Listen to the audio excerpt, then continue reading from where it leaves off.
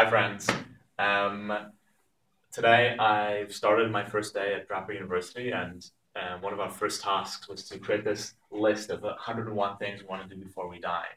And it was incredibly challenging. It took hours and hours, but it was a very powerful experience to really force us to be creative and think very deeply about what we want to do with our lives.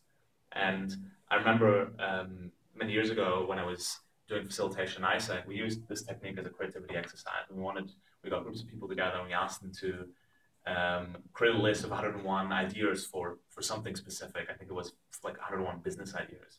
It really forces people to start thinking outside the box because you always have 5 ideas, 10 ideas, but then you get to 30, 40, or 50, and at some point you run out. You have to start being really creative, and you can no longer rely on the normal patterns that your thinking is going through.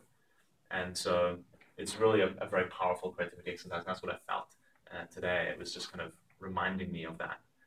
So um, yeah, I'm curious if you're interested in finding more about your own kind of passion in life and what your purpose is and what you want to do with your life.